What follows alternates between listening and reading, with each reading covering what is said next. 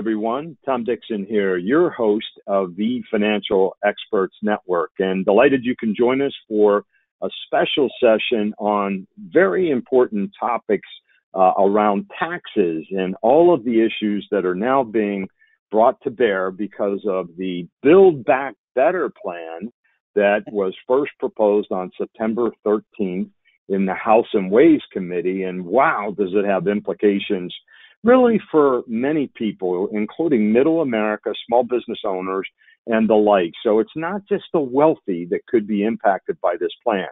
So I'm delighted to have join us one of our many experts that we're fortunate to have join us on the Financial Experts Network, and that's CPA Scott Bishop, to discuss some of the provisions in the Build Back Better plan.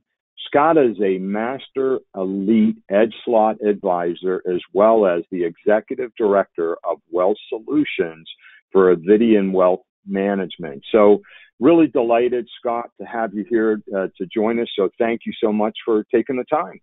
Happy to be on, Tom. Great. Now, as always, folks, please, I encourage you to subscribe to our channel and, of course, click on that bell, ding, ding, ding, to get notice of all upcoming posts and videos that we will make available. So Scott, let's start with, I know, an issue that is very important to you and many high net worth clients that you work with, and as it relates to the Build Back Better plan and what they're proposing that may really impact the legacy planning of clients and what they need to be thinking about now. So Scott, if you could, please.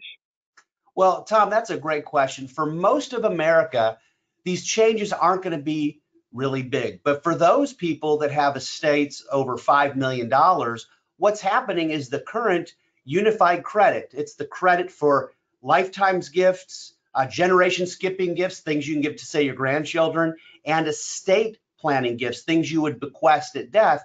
Right now, each person has an $11.7 million estate tax exemption that might be going down to about $5 million. So right now, a married couple has $23.4 million that they could pass to the next generation estate tax free.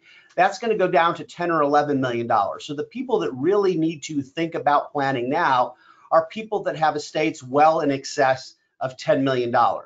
What's going to be happening is they have a little bit of time to think about these things, Tom, in terms of the giving, if it's just going to be straightforward giving, because this exemption, if it stays as is in the Build Back Better drafts, again, it still has to be voted on, amended, and signed by President Biden before it comes into law. But those exemption changes won't happen until January 1st, 2022.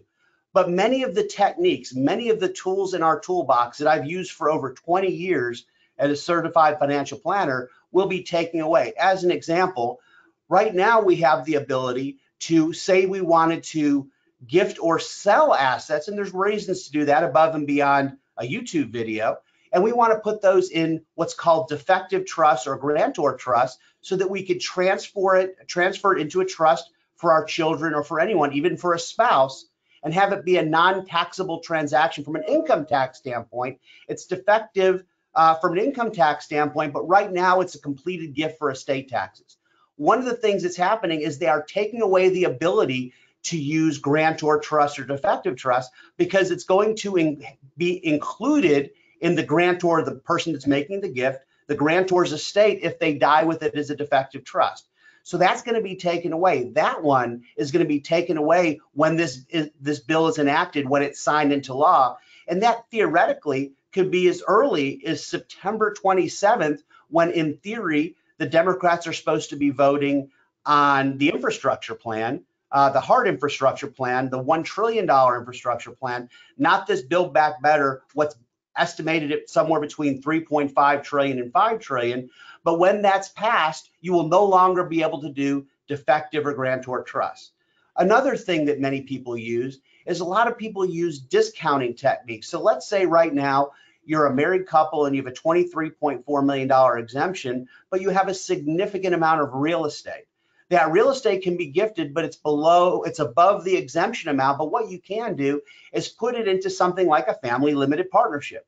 You can put it into the partnership and have that partnership appraised.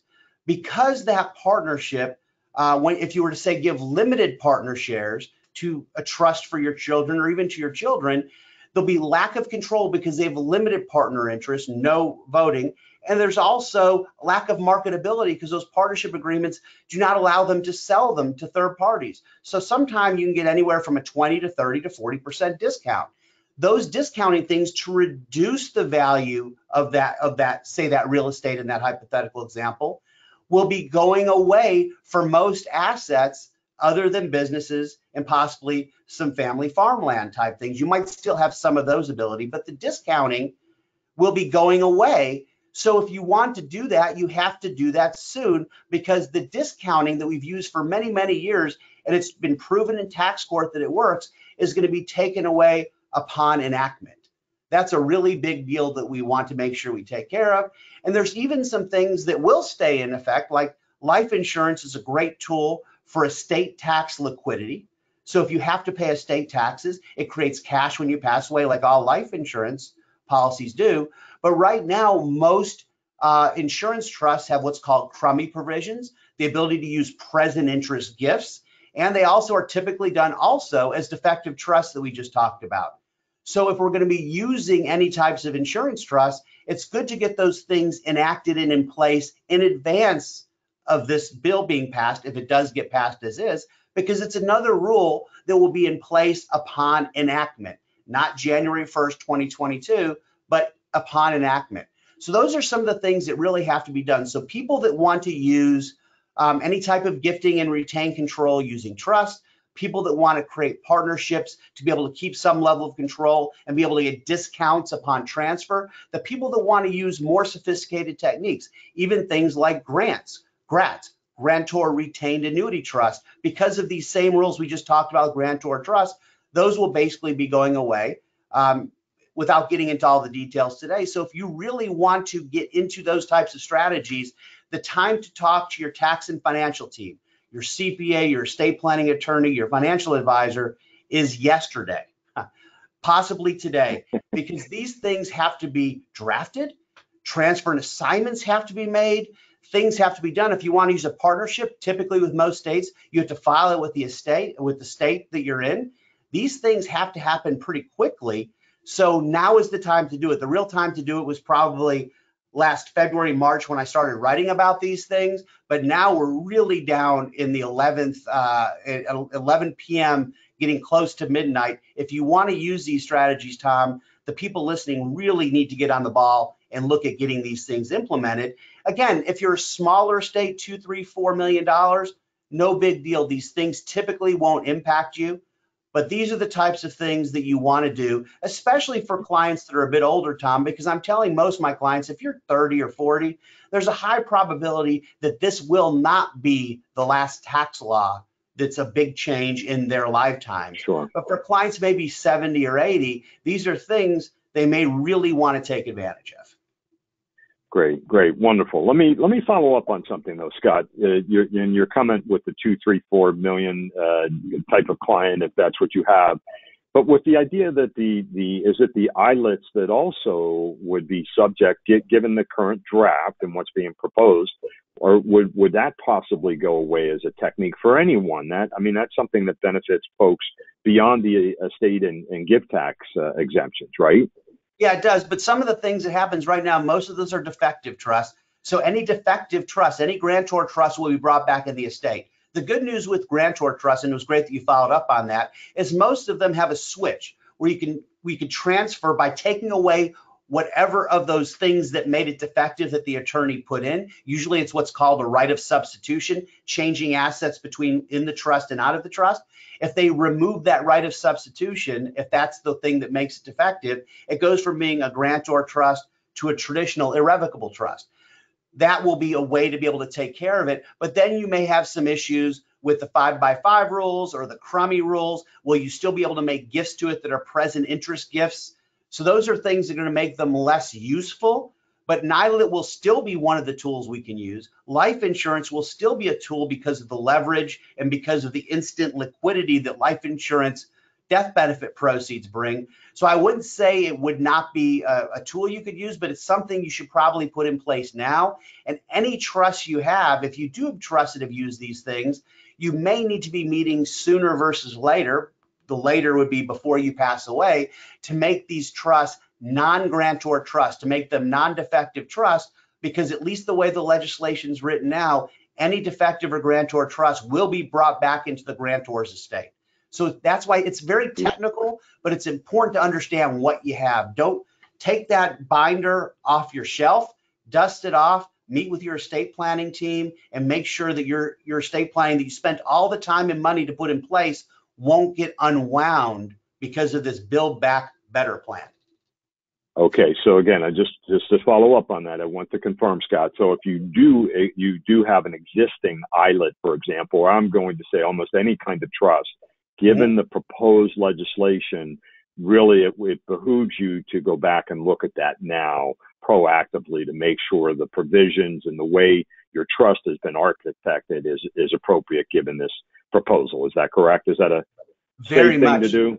Very much. Well, it's always a good thing to do, and always good to do after enactment. The most urgent thing, though, Tom, is for people that want to use these things to meet with the attorneys. For those that have these things in place, give the team a break. You could probably, as long as you're healthy, you can wait till January, say, to get these things done. If you're not healthy, or you're having or significantly unhealthy, get those checked now, because I'd hate to see, God forbid, someone pass away on January 15th and still have these trusts be grantor trusts and have the final legislation be passed and have it be in place where it's brought back into their estate.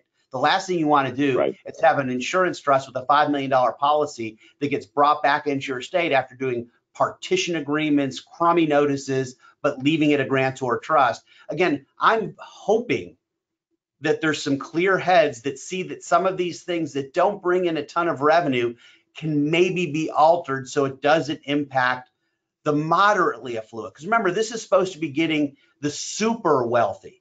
These are things that we're talking about that may help the super wealthy, but some of the things are really going after mainstream wealthy people.